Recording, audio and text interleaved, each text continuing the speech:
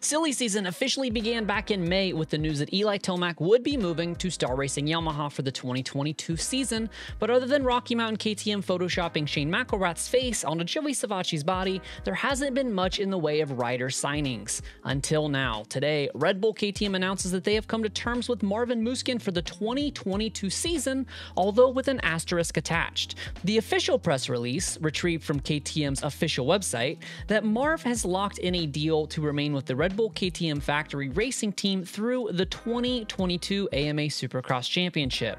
This leaves one to speculate if they are planning on bringing up a hotly anticipated 250 rider for the outdoor season, somebody like maybe Jeremy Martin or Justin Cooper, or possibly that the 31-year-old French rider is simply transitioning to a Supercross-only deal, much like something that has extended the careers of Justin Brayton and Chad Reed well into their late 30s.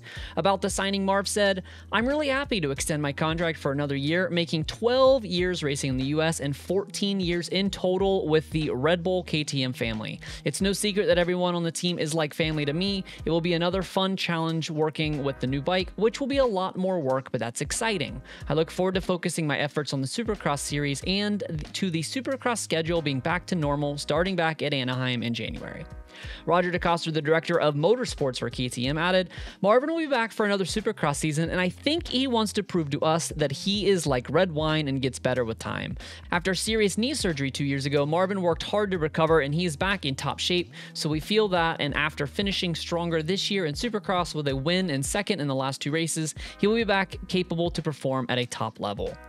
After becoming a permanent fixture at the top of the standings, both indoor and out, finishing on the podium every single series from 2017 through 2019, Marv has had a disappointing 2021, finishing 9th overall in Supercross and currently sitting 7th overall in outdoor with just 1 race to go.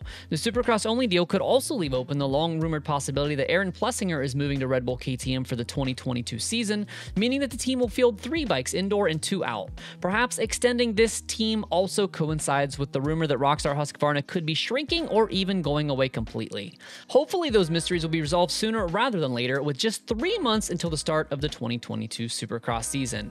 Do you think that signing Marv for 2022 is a good idea for KTM, or do you think he is past his prime and it's a wasted signing? Let me know in the comments below if you would have signed Marvin to your favorite team for next year. And be sure to like the video and subscribe for all of the latest news on rider signings as the silly season plays on, in addition to our fantasy moto content that the channel was founded around. My name is Donnie. Keep it pinned to the weekend.